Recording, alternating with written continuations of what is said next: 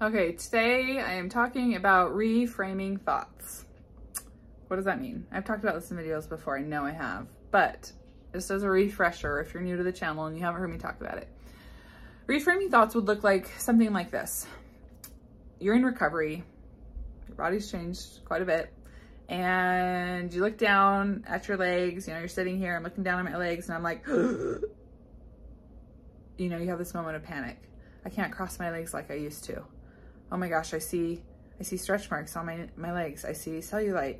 Oh my gosh, my legs are huge. What am I doing? I shouldn't be doing this. And this panic, this rapid fire thoughts. You're sort of like, we got an in, go for it. Tackle her while she's down, right? It's that kind of feeling that takes over you and you feel like you don't have a fighting chance. It's just like, oh my gosh, I can't. And everything you've been doing up to that point in recovery, all of a sudden seems like the absolute most silly, worst idea you could have possibly done. What were you thinking to be eating unrestrictedly? I can't believe that you're actually believing that that's going to get you recovered. How are you thinking you're going to do that without becoming addicted to food? How are you thinking you're going to do that without being 800 pounds? How are you thinking you're going to do that? And all the doubt and the fear would just consume me, as if like I had absolutely no vision of what I was trying to do in that moment, actually recover.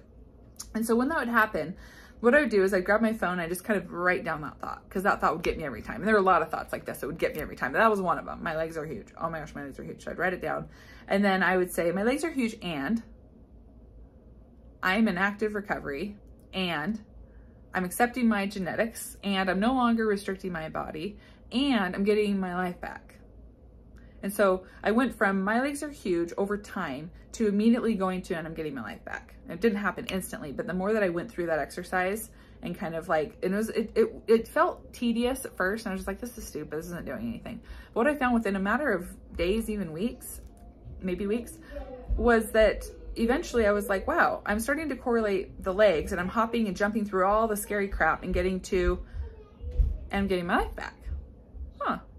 So I started making this link and this correlation with like my body changing and getting my life back. And as I was doing that, I was experiencing or having little glimpses in my life of getting my life back. And that would look like going out on a date with my husband and being able to eat freely and being able to order what I wanted and carry on in conversation and genuinely laugh out loud at something that he had said that was funny. To be able to like keep the conversation going without any kind of thoughts or fears going on about food. I would have these instances and just small glimpses throughout recovery, and they kept getting more and more frequent as I went, you know, through the stages of recovery. But those were the things I'd cling on to. And I'd be like, you know what? Yes, my legs are getting bigger, but that date was really fun.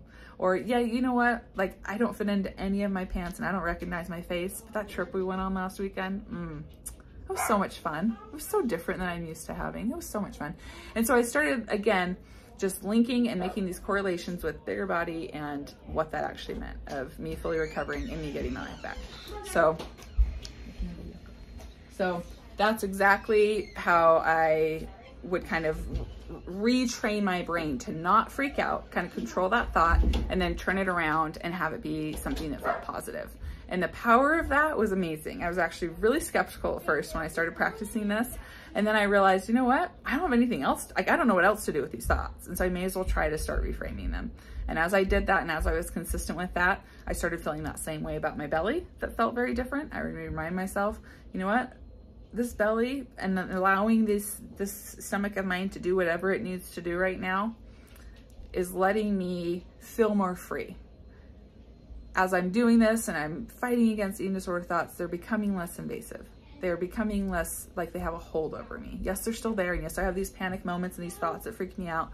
But if I can retrain my brain how to stay calm in those moments, and I can retrain it to think in a positive way rather than I'm doing something wrong, suddenly, you know, eating unrestrictedly again and going back to like the basics of what I'm trying to do felt more achievable. And it felt like I was winning at recovery instead of losing at my eating disorder. And so I encourage you to identify what are the thoughts that you're having over and over and over again that trip you up every time. Maybe it's a you know, health headline that you read about something such and such, you know, that sugar is addictive. And maybe that just every time that you want to eat sugar, just bam, sugar is addictive. You can't have it, bam, sugar is addictive. And every time that you see it, you're just like, no, I can't. What could you do how could you reframe that? Well, sugar is addictive or feels addictive for people who limit sugar and restrict sugar. Sugars also will feel addictive to people who are extremely undernourished, because your brain needs glucose to survive. It needs it. So it hasn't had enough of it. So of course that's the first thing you're going to crave. And so you can kind of start talking yourself, spinning these scary fear tactics that your eating disorder is going to use against you, and you can turn them into a positive. And then you can be like, you know what, this makes perfect sense that I'm craving all sugar.